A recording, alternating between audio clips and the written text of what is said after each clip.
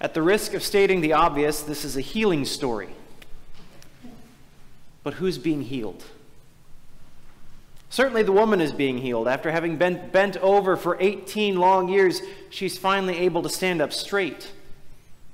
But is she the only one? I notice as I read this story that her infirmity is very peculiar and specific. She's not suffering from bleeding or feeling poorly or mentally ill. She's bent over. Luke says she has a spirit of weakness. That's what he calls it, a spirit of weakness. That's oddly specific, isn't it? Maybe she's got a spinal problem, but then we'd expect her to be paralyzed. Maybe it's anemia, but then how could she move about at all? And the Greek word that describes this woman's posture can also to bow in a gesture of humility or of humiliation. I can see how a spirit of weakness could leave her that way. And the word that Jesus uses to cure her ailment is not heal or cure or rise or even save, which is used very often in healing stories. It's to set free. Jesus doesn't say that very much, not in this way, in this sense. Interestingly, that same word can also be used to describe the official dissolution of a marriage. Now, I doubt that Jesus is granting this woman a divorce, but isn't that interesting? The way that Jesus helps this woman is by setting her free, but free from what? Or from whom?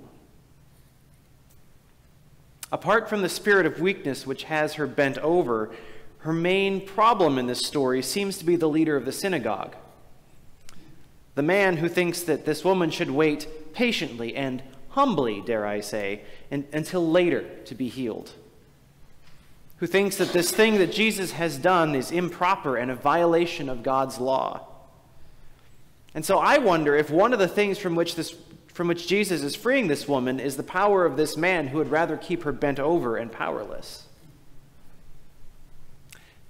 Because I also notice that at the beginning of this encounter, Jesus addresses her as woman, a term that's roughly equivalent to ma'am in English. It's a polite but general form of address. But by the end of the story, Jesus is referring to her as a daughter of Abraham. He's pointing past her powerlessness or her weakness as a woman or as a person with an illness and is lifting her up both literally and metaphorically by citing her equal status with that of the synagogue leader as a human being and as a descendant of Abraham. So again, I wonder who else in this story might be experiencing healing. The setting of this narrative in the synagogue, of course, is meant to highlight the irony and, frankly, the hypocrisy of Jesus' opponents in the story, right? Jesus is obviously doing God's work. It's the work of Satan to bind and afflict. It's God's work to heal and restore and set free. That's what Jesus says in his very first sermon, right? So why is God's Son doing God's work in God's house on God's holy day met with indignation and opposition? The story is a commentary on a religious system that is so misguided that it can't recognize the very God that it purports to worship. Why do you suppose it is this way? Now, as Christians, it might be tempting to read this story as a criticism of Judaism.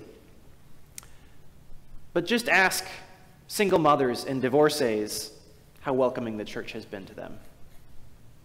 Ask gay and lesbian folks, or trans or non-binary folks, whether the leaders of Christian congregations have met them with affirmation or indignation. Clearly, this is not a Jewish problem. This is a human problem. And it's a problem that persists to this day. So what is the cause of our ailment? The synagogue leader is indignant because God expressly commanded that on the Sabbath day no work was to be done. But why do you suppose God handed down that law? Let's think about that for a moment. Remember the story, right? The Hebrews had left slavery in Egypt and were on their way to create their very own nation. Had they gone straight from Egypt to Canaan, what kind of nation do you think these people, having lived for generations in Egypt as slaves, would have created? Egypt was all they knew. Slavery was all they could imagine.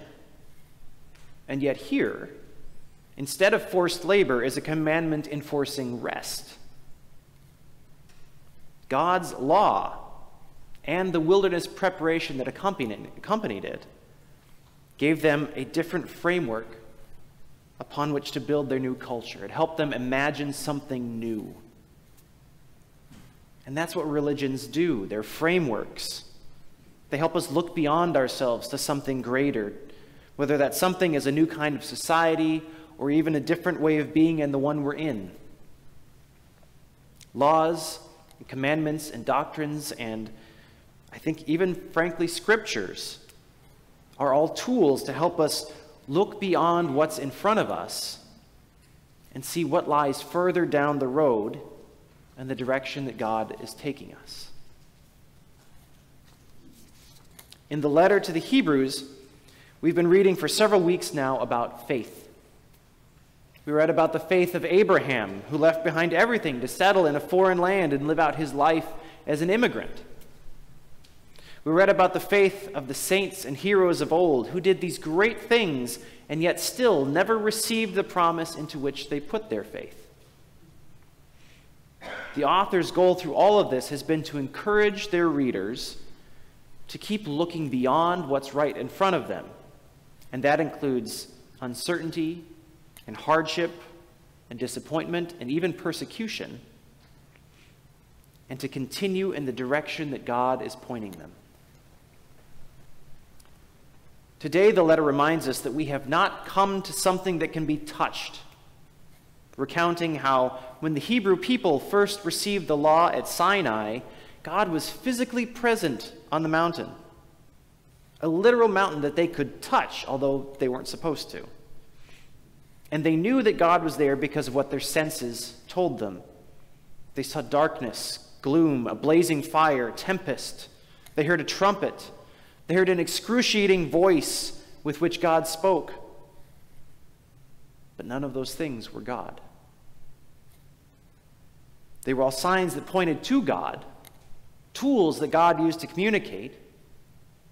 That's true of the law and of the Jewish tradition built around it. Now, as I read St. Luke's story, I notice how the synagogue leader seems to know the law very well, but evidently doesn't know God. He's familiar with what can be touched, but not with the one to whom that thing points. I wonder if he's even aware of the distinction.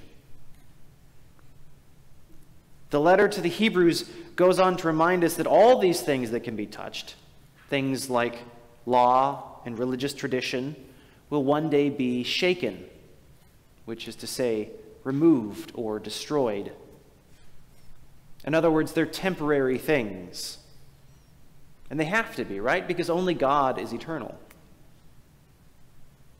I wonder then, since this is a healing story, I wonder if the synagogue leader and all the rest of Jesus' opponents are also being healed in this story. I wonder if there's something that's keeping them bent over. Because where are your eyes when you're bent over? It's on the ground, on the earth, the earth, the very earth that God has vowed to shake. Your eyes can never look up to God. So what do you think? Does Jesus free these folks as well? Help them to see God in a new way?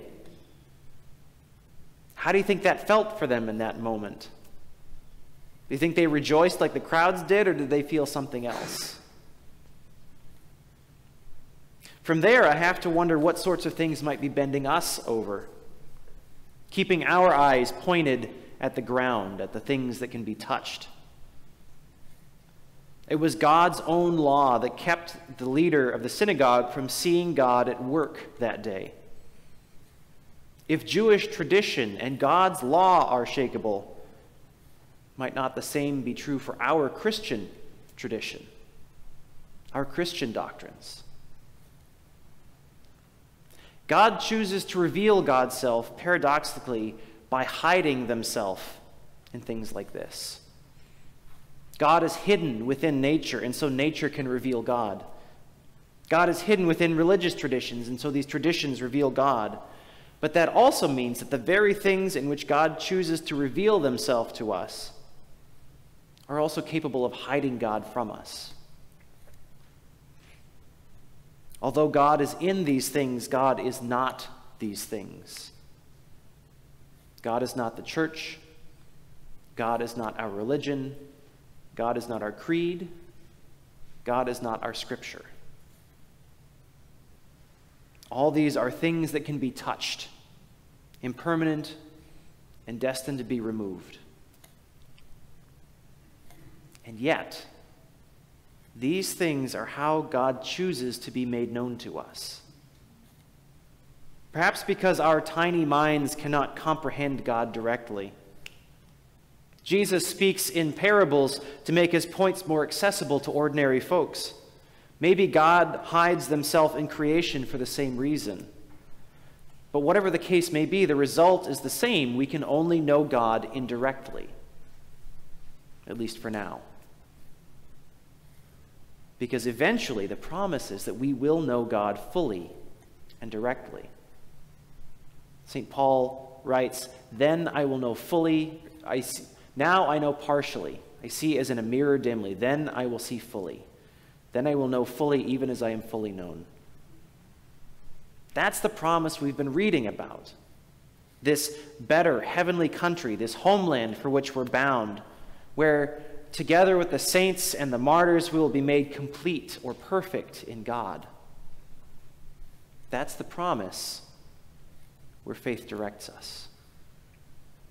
It might help to think about it like this.